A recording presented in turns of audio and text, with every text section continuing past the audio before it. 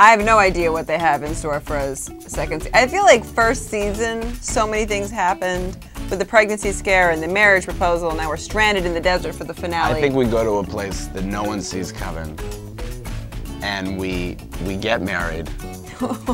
We have a child, but we stay in the loft. Okay. And we become just a very domestic family. We're very like... By season 5, we have 3 kids, 2 girls and a boy. The 2 girls come first, and then the boy's the surprise. He's got a lot of... We're gonna live in the small room? We're gonna live in Schmidt's room? Maybe. I mean, that's a tiny room. Maybe we build the show out a little bit. Maybe we're in a different house. I don't know. But this is an early idea, Courtney. I like where you're going. You've opened up a conversation and dialogue for us. I'm very far, Courtney. Very far away from... You should not, Courtney. Schmidt. You should not believe that. You know, it's just something I come to work to play, and then we put him to bed when I go home.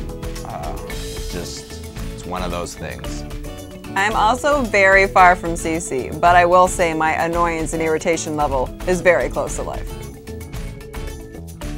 I mean, I've been acting since I was this big, since I was really little, on stage, so it's an amazing experience to now be doing it at this level. So it's really a dream come true, especially on this show with this cast and all of our writers. It's the perfect place to be. She's happy that I have a job. I think she'd rather me go to work and make out with Hannah than be at home all day talking to her. I think the trade. Can you imagine though? Can you imagine me at home? I mean, seriously, Courtney. This is an all-day thing. So she's like, go have fun.